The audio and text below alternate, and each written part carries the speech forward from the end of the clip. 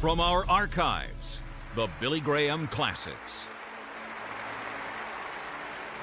I want to speak tonight on the home. In the 11th Psalm, there's a familiar passage that many of you know. If the foundations be destroyed, what can the righteous do? If the foundations be destroyed, and the foundation of any society is the home. And then a verse that goes with it, 82nd Psalm, these words, they know not, neither will they understand. They walk on in darkness. All the foundations of the world are out of course. Doesn't that sound like our day? All the foundations of the earth are out of course, and we're walking in darkness. We're stumbling. Jesus said, I'm the light of the world, and he could bring light. Now, there's someone that I've had the privilege of sharing a home with for 42 years. She's the mother of our 5 children. She's the grandmother of our 16 grandchildren.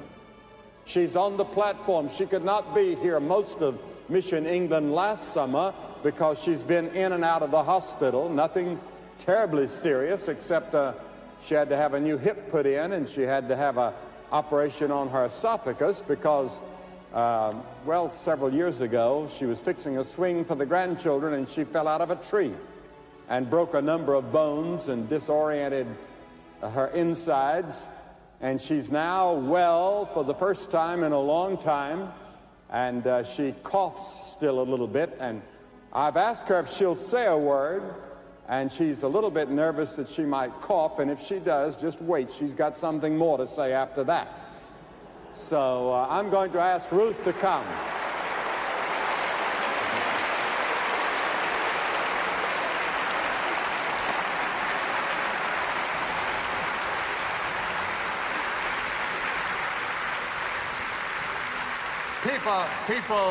Many reporters ask me, who is the greatest Christian I've ever known?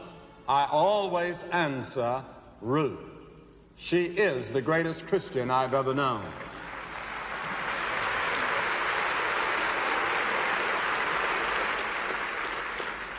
No, but happy, caring Christians have been a part of my heritage. In 1916, my parents landed in Shanghai, China, and spent the next 25 years of their lives serving the people of China as medical missionaries. It wasn't easy. Those were troubled times with wars, disease, bandits, floods, and famine, and yet, because of them, we never knew what fear was. Daily in the home, there were family prayers with hymns and scripture reading and prayer. We were lovingly disciplined. We were carefully trained. But not only did Mother and Daddy teach the Christian faith in the home, they lived it. And as a consequence, it was easy as a child to give my heart to the Lord Jesus. Later, they came to the States, and we had the joy of living beside them for the last 25 years of their lives. And because of their Christian example, our 5 children were tremendously influenced. And due in a good part to them, they too gave their hearts to the Lord Jesus. I remember the last year of his life, Daddy was elected moderator of our church. Now, he wasn't well at that time himself, and my mother had had a stroke and was in a wheelchair. But one morning I went down to check on them, and Daddy was on his knees in front of Mother, helping her put on her stockings, and he glanced up at me over his glasses and he said, "You know, these are the greatest years of our lives. Caring for your mother has been the greatest privilege of my life." And the thing was, he really meant it. And so I thank God tonight for a Christian home and for what it has meant to me, to our children. And if you haven't had a Christian home, you can give your children a Christian home. And if your children are already grown up and left home, you can recommit your life to Christ and look around for some other young person to help. God bless you tonight. Thank you.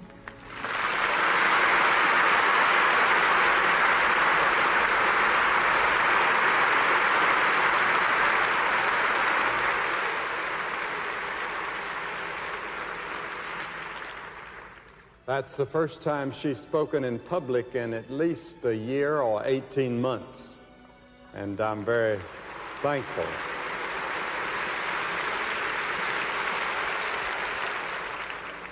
I think all of us are aware that something is wrong with our homes. Someone has said that all weddings are happy. It's the living together afterward that causes all the trouble. And there's some truth to that. An American psychologist says marriage is a quiet hell for about half of all American couples. Now, what is wrong? Can the tide be reversed? Because the same could be said perhaps about the United Kingdom or the Ireland, wherever people are watching or listening. And I want to ask you this question on the scripture that we read. Is your home built on a solid foundation? Is it? When floods of sorrow come, or the waves of temptation, or the gales of adversity, of war, death, or judgment strike, will your home stand? Is the foundation strong? Social researchers are finding that in times of stress, rather than bringing families together, many marriage partners find it easier to flee from the struggle with the overwhelming emotions that family tragedies generate. One of our most famous families got involved in a terrible tragedy a few years ago. Their daughter was kidnapped, and they stuck together, and they prayed together, and they worked together, and they paid out thousands of dollars, and finally she was rescued after about a year or two. But soon after she came home, they divorced. The emotions, the stress, the strain was too great, and that family broke up. Now, the Apostle Paul was ministering in Corinth, which was a hedonistic city, a pagan city, an immoral city. And he said this, he said, "Let every man take heed how he builds. For other foundation can no man build except that which is in Jesus Christ." If you build your home on Jesus Christ, the problems of the home are going to be far lessened, and the problems of divorce may never come. We have found in a survey in the United States that where there's Bible reading and prayer and church attendance in the home, we only have one divorce out of every 300 marriages. But the national average is almost 1 out of every 2, which indicates if you build it upon Christ, that's the answer to the breaking of the home today. Now, Christ was born in an earthly home, and he lived under parental discipline. His first miracle was performed at a wedding ceremony. Christ's father died when he was young, apparently. There's no mention of him after he was 12 years of age, so maybe Jesus Christ, being the oldest son, was the breadwinner of the family, I don't know. But he knew all the problems of the home. And a favorite benediction of his was, upon entering a home, was, "Peace be upon this house." And Jesus said that the entry into the spiritual family is like the entry into a domestic family. It's through birth. He said you must be born from above. You must be born again. Born into God's family.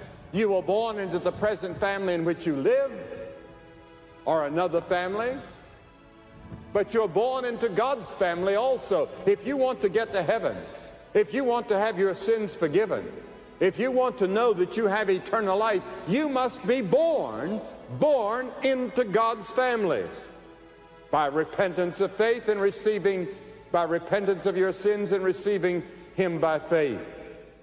Now, Jesus Christ advocated household salvation. To Zacchaeus, he said, "This day is salvation come to your house." And whenever he saved or healed someone, his first concern was that they go home and tell their family about it. Some of them wanted to follow him from that day on. He said, "No, go and tell your family. Go back and tell your community. Go tell others." to the restored demon-possessed man, his command was, return to your own house and show what great things God has done for you. And perhaps some of you are here tonight just embarking on your married life together. Maybe you're here on your honeymoon. And you could give one another no greater wedding gift than a young couple did the other night here at this stadium. They'd just been married, and the first thing they did was to come to this stadium and come forward and give their lives to Christ together. They said, we want to start our married life with Christ. That could happen to you tonight. Maybe you've been married 20 years or 30 years or 10 years, whatever, but you've never done that. Now, first, a successful home must be founded on a divinely ordered marriage. Remember, God performed the first marriage. Adam and Eve had an ideal marriage. Adam didn't have to hear about all the other men she could have married. And she didn't have to hear about the way his mother cooked. If we disregard God's suggestions and regulations for the home, it is in danger of ending in failure. But many people are reluctant to make a commitment. Physical love is not enough. It's commitment that carries over the difficult times. When you get married, you're committing for life. It's commitment that's kept Ruth and me together in times of stress or strain or difficulty. We wouldn't think of being separated or getting a divorce no matter what the problem was. Maybe she has, I never have. She once told someone she'd thought of murder, but not divorce. Now, another cornerstone in the successful home and marriage is a spiritual exercise. Prayer, Bible reading, fellowship with other believers. In Deuteronomy 6 it says, and these words which I command you this day shall be in your heart, and you shall teach them diligently unto your children. Do you say grace at the meal? Do you say prayer at the meal? Do you have prayer in the home? Do you and your wife ever read the Bible and pray together? And then thirdly, a successful home must be founded on a dedicated husband and father, as we've already said a moment ago. I heard about one clergyman before the children were born who wrote an article on the 10 Commandments for raising children. After he'd had the first child, he wrote an article, and he changed the title, and he said 10 suggestions how to rear children. After the third child, he wrote 10 hints on how to raise children. After the fifth child, he didn't write any more. Now, I used to be very authoritative about how to rear children until we had 5. And I let my wife take over from there. And she did a terrific job, let me tell you. It's a big responsibility. When a man loves his wife as Christ loves the church, it's easy for the wife to submit to the husband. The image here is not of a mighty potentate sitting up on the throne and ruling his subjects with an iron hand. This is more like a conductor standing on his box directing a symphony, delicate but subdued. Is that the kind of a husband you are? The Bible says, live joyfully with the wife of thy youth. It doesn't say go out and get you a younger woman. It says live with the wife of your youth, the one you married when you were young. Be faithful. How many men, when they reach the age of 40 or 50 or 60, want to prove their virility and go out and get some young thing? That's not commitment. That is a sin against God. I read a newspaper story where it discussed several recent movies that deal with adultery as a positive growth experience. Don't you ever believe anything like that? That'll destroy our culture as quick as anything. The Bible says that unfaithfulness is the pathway to hell. And then fourthly, A successful home must have a devoted wife and mother. Napoleon said the greatest need of France was mothers. One of the vices which is hitting our wives and mothers today in the world is alcoholism and drugs. You see, they don't have Christ to turn to. And when you're rearing children and when you're married, you need a resource. You need help. And that comes from God, a relationship to God. Just as the husband, to be the right kind of a husband, needs Christ, so to be the right kind of a wife or a mother, you need Christ. And so many don't have Christ, so they turn to something else to help them. A Christian home has a devoted mother and wife. Now, I know that in a place like Sheffield, where there's or Yorkshire, places in America like in Michigan, where there's great unemployment, women have to go to work. And I want to commend you for helping in the home and being willing to sacrifice by earning to help in the home during a time of depression or recession or lack of income in the home. And then fifthly, a successful home is based upon disciplined and obedient children. Now, children can absorb any amount of love and discipline as long as the two are kept in balance. I heard a psychiatrist say at Columbia University many years ago in the United States, he said, if your children rebel, keep their love at all costs. They'll come through it, and when they come through that period, the love will be there, and you won't have to reestablish anything. The scripture says, train up a child in the way he should go. Not the way he would go, but the way he should go. And we're to do it by setting an example of love and discipline together and in balance with each other. And when he's old, the scripture says he'll not depart. He'll come back someday. Like the prodigal son. The father never gave up loving the son, and he came back. Your son, your daughter will come back if you've trained them correctly when they were children and lived an example of Christ in front of them. But if you haven't lived an example in front of them, don't expect God to do great miracles. He might. He will, as I'll show you in just a moment, right here in Sheffield, what he's doing in some families right now. Your social and domestic responsibilities make your individual response to Christ that much more significant.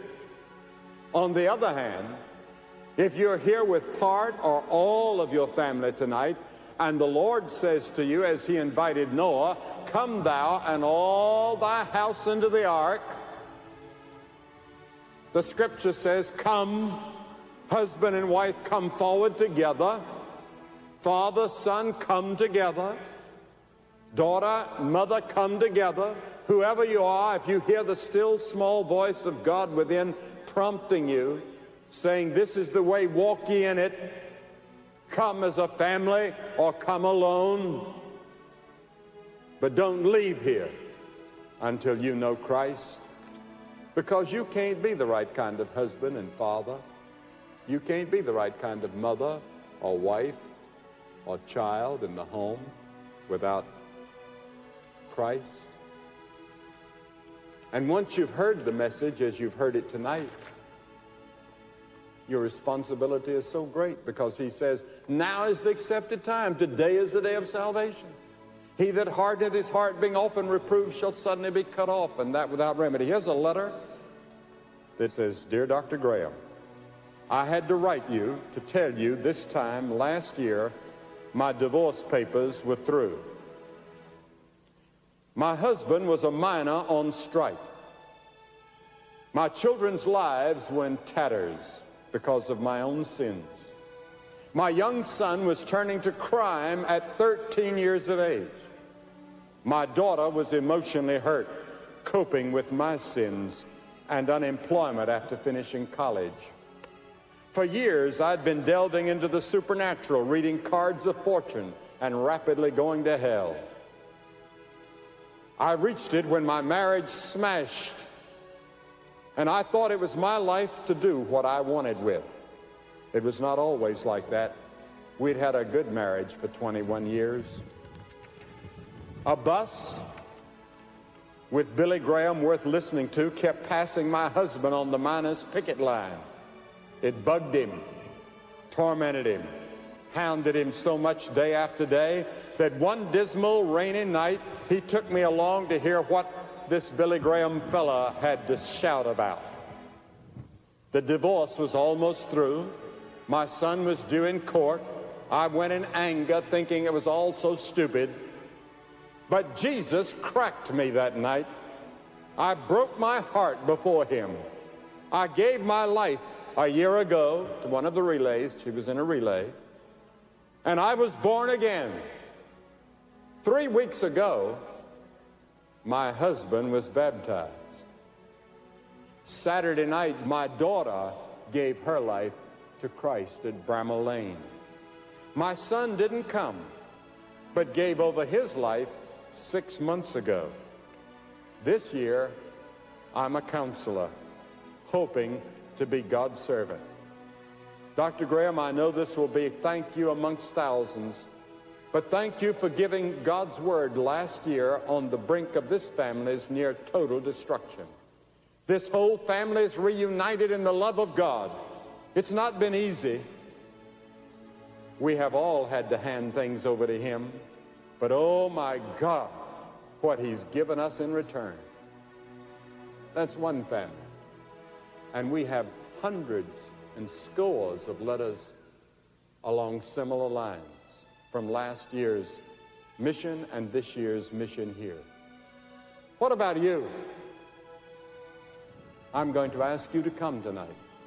You say, what do I have to do? I'm going to ask you to do what we've already seen thousands of people do. I'm going to ask you to get up out of your seat and come and stand in front of this platform and say, I'm a sinner. I need Christ. I want him to come into my life. I want him to come into my home. I'm ready to surrender and commit myself totally without reservation to him. But why do I ask people to come forward publicly? Because every person that Jesus called publicly, he called publicly. He said, if you're not willing to acknowledge me publicly before men, I'll not acknowledge you before my Father which is in heaven. There's something about coming forward publicly like this that makes it real and genuine in your life. So I'm going to ask you to get up right now and come. If you come from that top stand up there, it's going to take 2 or 3 minutes, so start right now. And you along here and back here and all over this great stadium, you get up and come. We're going to wait on you and surrender your life to Christ. Maybe whole families will come. Maybe husbands and wives or sweethearts will come. Just get up and come. We're going to wait on you right now, quickly.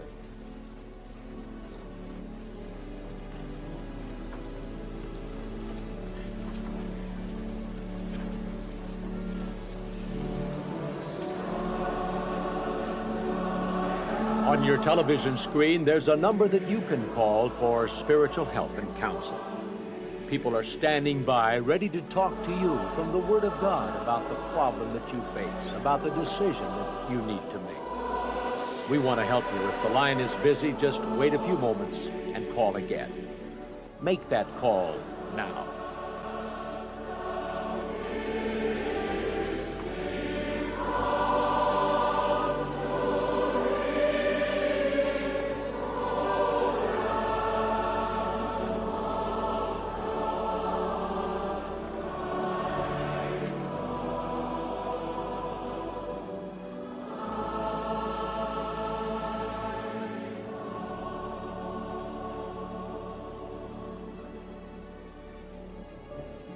You that have been watching by television, you can make your commitment just now as you see hundreds of people are coming here to make their commitment in Sheffield, in South Yorkshire, England. You that are watching in America, you can pick up a telephone and call that number that you see on the screen in Canada or the United States. And their counsel is standing by to talk to you. And if you get a busy signal, call again. They'll be there all evening. And give your life to Christ. Maybe a whole family will give their life to Christ tonight on that telephone. We're going to pray for you as you make that commitment.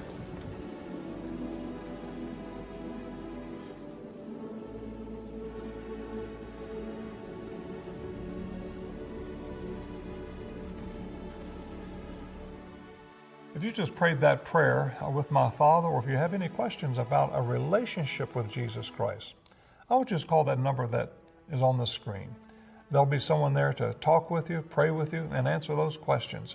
And remember, God loves you. If you would like to commit your life to Jesus Christ, please call us right now toll-free at 1-877-772-4559. That's 1-877-772-4559. Or you can write to us at Billy Graham, 1 Billy Graham Parkway, Department C, Charlotte, North Carolina, 28201. Or you can contact us on the web 24/7 at peacewithgod.tv. We'll get the same helps to you that we give to everyone who responds at the invitation. On behalf of Franklin Graham and the Billy Graham Evangelistic Association, thank you for watching, and thank you for your prayers. You're invited on a journey of discovery at the Billy Graham Library. Retrace Billy Graham's path from humble farm boy to international ambassador of God's love through multimedia, photos, and memorabilia. But the fruit of the Spirit is love. That is a supernatural. Tour the restored Graham family home place, browse Ruth's attic bookstore, and have a meal at the Graham Brothers Dairy Bar. Enjoy special exhibits, events, and seasonal activities for the whole family. Admission is free, so come walk this journey of discovery at the Billy Graham Library.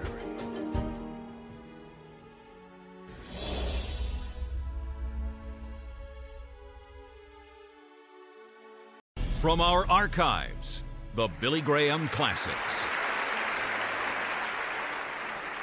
Now I want to take as our text tonight a passage in the 12th chapter of Hebrews. These words, "And this word, yet once more signifieth the removing of all those things that are shaken, as of things that are made, but those things which cannot be shaken may remain. Wherefore, we receiving a kingdom which cannot be moved, let us have grace whereby we may serve God acceptably with reverence and godly fear. For our God is a consuming fire." Since we were here in the 50s and then in the 60s, things have changed. I was asking Joe Ulrich a moment ago, I said, "Don't you all still have streetcars? It seems to me I've seen one since I've been here." And he said, "Yes, they've just put them in." And I thought, well, that's the first city I've been to in a long time where they had streetcars. The last I can remember was in Bucharest. They had streetcars, and it took me back to my boyhood and childhood when we had streetcars in our town of Charlotte, North Carolina. But many things have changed since we were here. And those of us that are senior citizens can really see a change in Portland. Things that you younger people take for granted. We were born before television, before frozen foods, before antibiotics, before nylons, before Xerox, before credit cards. For us, time sharing meant togetherness, not computers. And software wasn't even a word. We were before pantyhose and drip-dry clothes, before ice makers and dishwashers, Cheerios, instant coffee, decaffeinated anything, and McDonald's had never been heard of. And I don't know how we lived. If we'd been asked to explain CIA, VCR, UFO, ERA, NFL, or JFK, we would have said, well, that's alphabet soup. When you think of how our world has changed and the adjustments we've had to make, today's senior citizens are a pretty hardy bunch because we came along through all of that.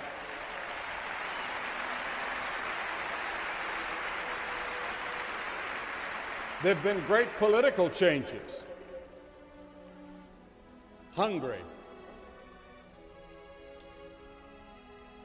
We were in the People's Stadium in Hungary about 3 or 4 years ago, and it had the largest crowd in its history to hear the gospel. 115,000 people in one service. South Africa would have never thought of having an integrated service in those days. We went to South Africa. We did not go until they guaranteed we could have integration. And we went there.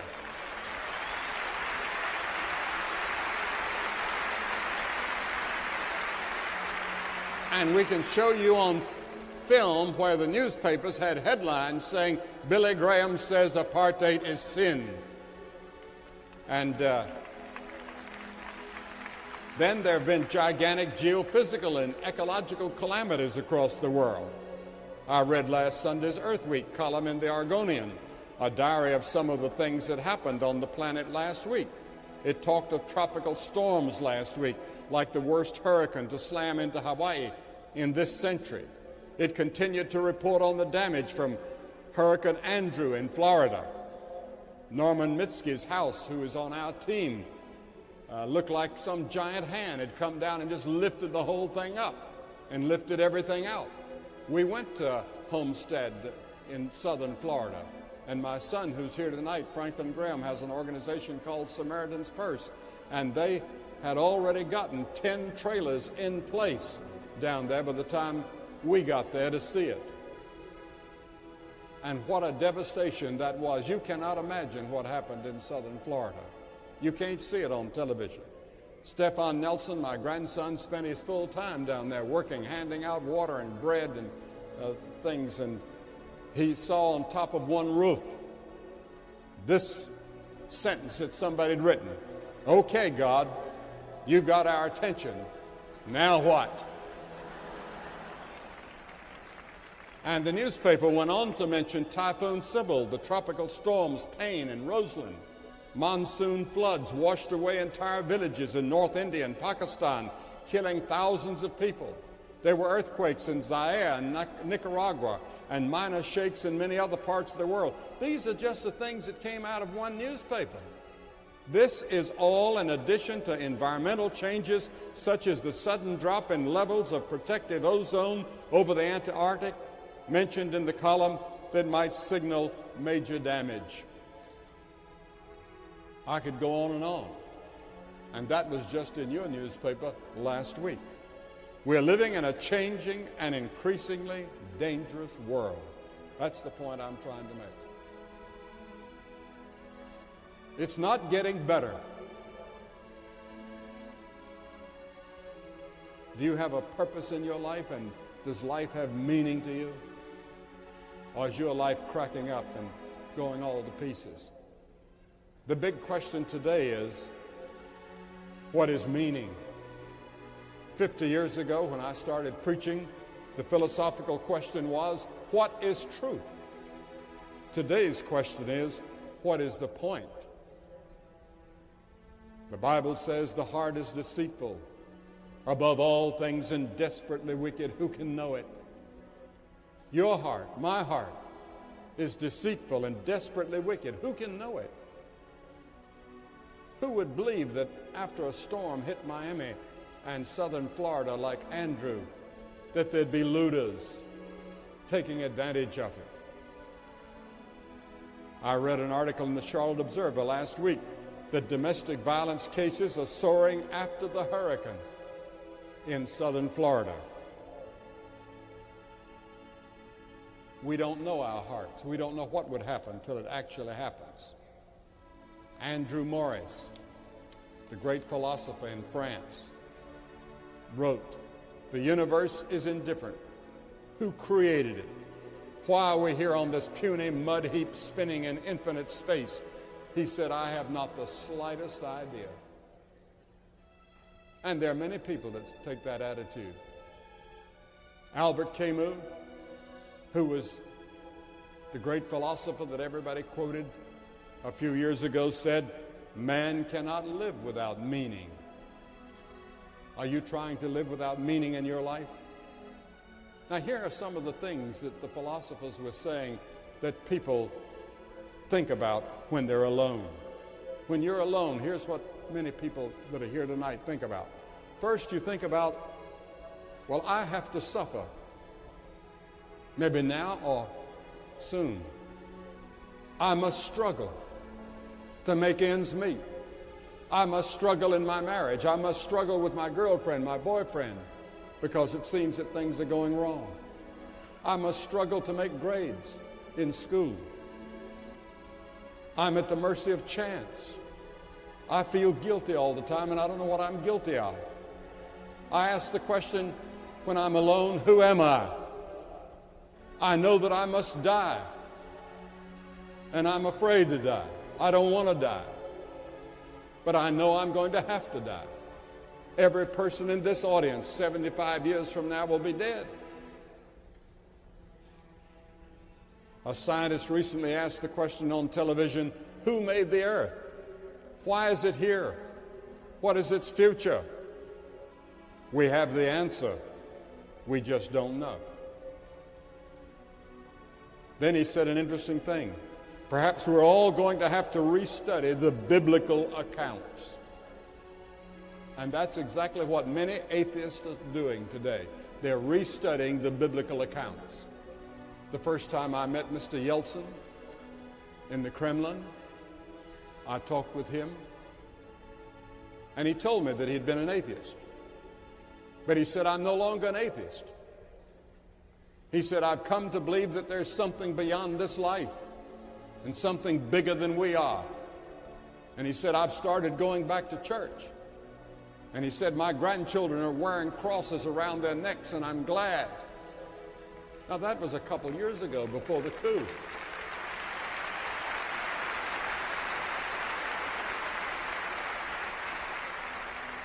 T.S. Eliot once wrote, where is the wisdom?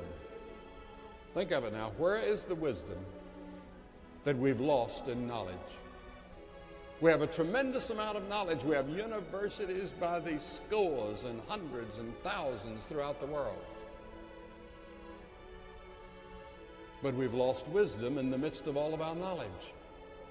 Jesus said, and there shall be signs in the sun and in the moon and in the stars and upon the earth, distress of nations with perplexity. In Luke 21:25. Distress. That word means that we're pressed from all sides. And perplexity means no way out. If you'd gone to Rio, to that conference on ecology, and how can we save this planet, you would have come away like many of them came away, confused and mixed up, discouraged and hopeless. President Kennedy said a quarter of a century ago, no man entering upon this office could fail to be staggered upon learning the harsh enormities of the trials through which he must pass in the next few years. How right President Kennedy was. He went on to say, each day the crisis multiplies. Each day their solution grows more difficult. Each day we draw nearer the hour of maximum danger, and time is not our friend. In the midst of all these changes, there are certain things that have not changed and will never change. The first thing that has never changed in all these centuries, the nature of God has not changed. He said, I am the Lord, I change not. Malachi 3:6.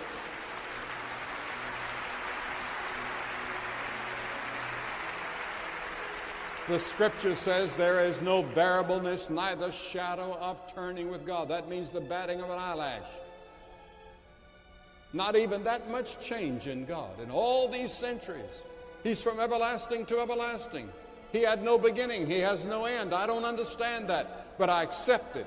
He's the one thing that we can count on is God. He's unchanging in His holiness. Holy, holy, holy Lord God Almighty, which was and is to come. Revelation 4:8. God is unchanging in judgment. It says, the Lord shall judge the ends of the earth. God is unchanging in love. For God commended His love toward us in that while we were yet sinners, Christ died for us. God loves you. That's hard to believe. That's hard to take in. But God loves you. And if you were the only person in the whole world, God would love you, and He would have sent His Son, Jesus Christ, to die on the cross for you. God is love. That's one thing I want you to remember when we leave, that we've said. And then the second thing, the Word of God has not changed. Not only the nature of God has not changed, but the Word of God has not changed. This Bible is the Word of God. The grass withereth, the flower fadeth, but the Word of our God shall stand forever. And what you read in this book stands forever.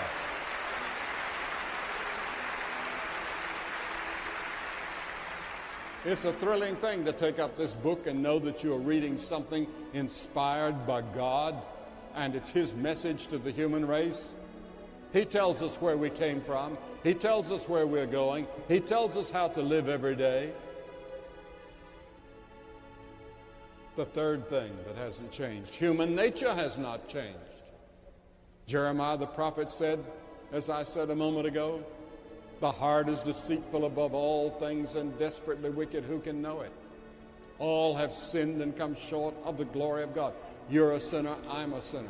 Sin means that I've broken God's laws. I've broken the 10 Commandments. If you have broken one commandment one time, you're guilty of all. Have you ever told a lie? Have you ever had lust in your heart? Then you're guilty. We're guilty before God. And because we're guilty, we're under sentence of death. Death in this life and death in the life to come. The way of salvation has not changed. In all these centuries, the way of salvation is still the same. Neither is there salvation in any other, for there's none other name under heaven given among men whereby we must be saved, in Acts 4:12. John 14:6 says, I am the way, the truth, and the life. No man cometh to the Father but by me. In the last generation, the only way to God was through Christ. In this generation, the only way to God will be through Christ.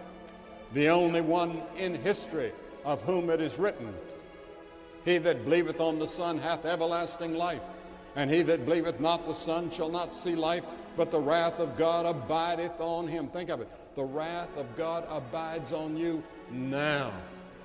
And the only way that wrath can be turned away is by the cross. When Jesus Christ took your sins on the cross, God could no longer see your sins because your sins were buried in the depths of the sea. And God cannot even remember your sins. Think of it. God cannot even remember. He has the ability to turn the tape recorder off and erase it. And God cannot remember your sins when you come to Christ at the cross by faith and repentance. Yes, God will never change. The Word of God will never change. But you have to change if you are to go to heaven. If you are to have a new life here and have purpose and meaning in your life, you have to change. The first thing you have to do is repent. Repent ye therefore and be converted that your sins may be blotted out, the Scripture says. The second thing is to believe, and that word believe means to commit. That's the marriage vow that we take. It's not just getting married, it's a lifetime commitment.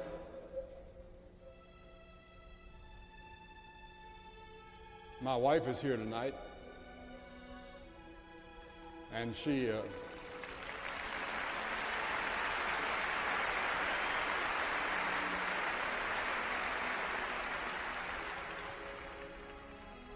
And we've had differences, like every normal couple. And someone asked her, had she ever thought of divorce? She said, no, but I have thought of murder.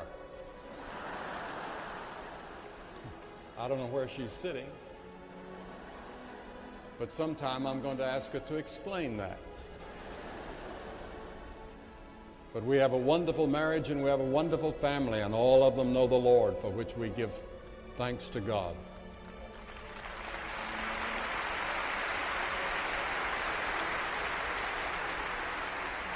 Now I want to ask you, do you know Christ? You see, Christ died for you. And on that cross, God laid on him the sins of us all. We deserved hell. We deserved judgment. We deserved to pay the price for our sins. But Jesus took them voluntarily on the cross. And on that cross, he had the capacity, because he was the God-man, to see you sitting here tonight.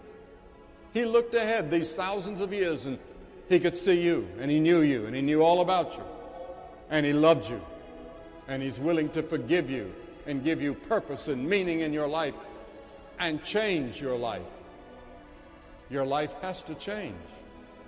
But as many as received him, to them gave he power to become the sons of God, even to them that believe on his name. Have you come to Christ? Has there been a time when you received him as your Lord and your Savior and said, Lord, with your help, I want to follow you.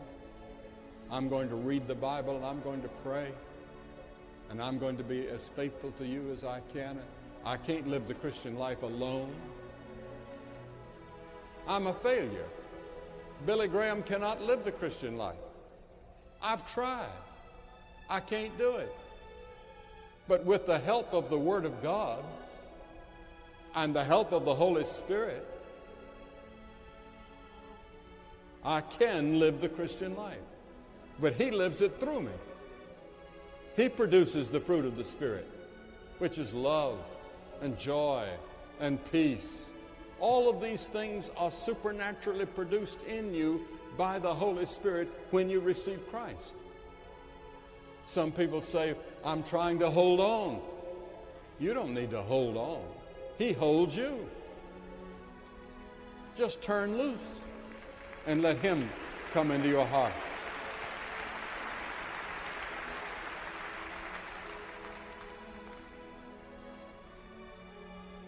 How many of us, we've been baptized? We go to church once in a while, maybe every Sunday. But deep in your heart, there's a doubt that you know Christ. You're not sure that if you died at this moment, you'd go to heaven. You want to be sure. You want to be certain. You want to know that your sins are forgiven, and you want to know that purpose and meaning that God can give to you. Are you willing to change your way of living? That's repentance, to change your mind, to change the direction of your life. And you can't repent by yourself. The Holy Spirit has to help you do that. And then you come by faith, and faith means commitment. When I stepped on this platform last night, I'd never been on this platform before. I didn't get down and examine it to see if it would hold me up. I accepted by faith that the carpenters that built it to hold a man. And by faith, you receive Christ in the same way. You totally commit yourself. You say, Lord, I'm not trusting anything else to save my soul except Jesus. I commit myself to him. Young people today are looking for a cause. They're looking for a flag to follow. They're looking for something to really believe in. People are mixed up. They're confused. They don't know what to think. They're just angry. And many people think, can we hold together as a society? Come to Christ. He will meet all those longings and all those needs and give you a new life. He can come into your family. He can come into that office where you've been having trouble. He can come into your schoolroom. He can come into every phase of your life and make you a new person. He can make those ends meet. He can help you meet those payments. He can help you in looking for a job. He can give you total assurance that your sins are gone and that God will never hold you accountable for them again. They're forgiven. And He receives you with open arms. And He'll do it tonight if you'll let Him. And I'm going to ask you to do something we saw hundreds of people do last night. I'm going to ask you to get up out of your seat and come and stand in front of this platform and say by coming, I want Christ to come into my heart. I want Him to take all of me. I surrender my life to Him, and I say, Lord Jesus, I am willing to repent of my sins and turn by faith to You and put my total confidence and my total faith in You. He died on the cross and shed His blood for you. And certainly you can come and take a stand here for Him. He said, if you're not willing to acknowledge me publicly before men, I'll not acknowledge you before my Father, which is in heaven. That's the reason I ask people to come forward. Every person Jesus called in the New Testament, He called publicly. Every one. You look and see. There was one, Nicodemus came by night. But those that made their commitment to Christ came publicly. I'm going to ask you to come publicly and receive Him as your Lord and your Savior and your Master. You come right now. We're going to wait on you.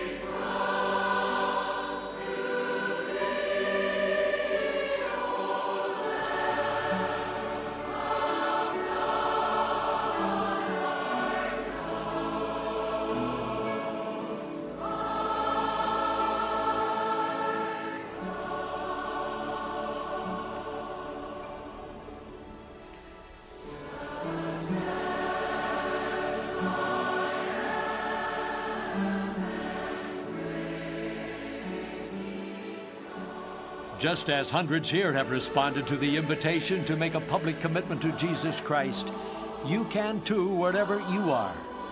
Just call the number on your screen right now. Special friends want to help you with this most important decision you can ever make. So don't wait. Call now.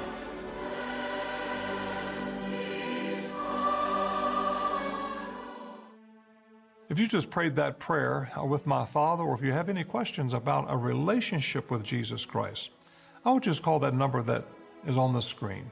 There'll be someone there to talk with you, pray with you, and answer those questions. And remember, God loves you. If you would like to commit your life to Jesus Christ, please call us right now toll-free at 1-877-772-4559. That's 1-877-772-4559. Or you can write to us at Billy Graham, 1 Billy Graham Parkway, Department C, Charlotte, North Carolina, 28201. Or you can contact us on the web 24/7 at peacewithgod.tv. We'll get the same helps to you that we give to everyone who responds at the invitation. On behalf of Franklin Graham and the Billy Graham Evangelistic Association, thank you for watching, and thank you for your prayers.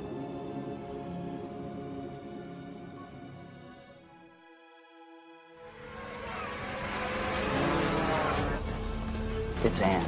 She's in trouble. If you don't take it to the edge every chance you get, you're dead already, baby. I was in trouble, and I didn't know what to do. Where are the Jews? I knew that I could take on the world. It's like you're in a dream, but not really a dream. This is reality. I don't really believe in all this, but I know something crazy is happening right now.